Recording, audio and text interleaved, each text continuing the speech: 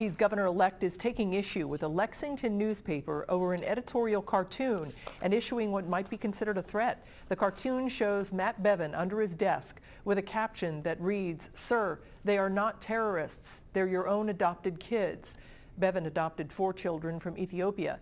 In a series of tweets, Bevin accuses the paper of publishing a deplorable, overtly racist attack on his children, and he added the tone has no place in Kentucky and won't be tolerated by his administration.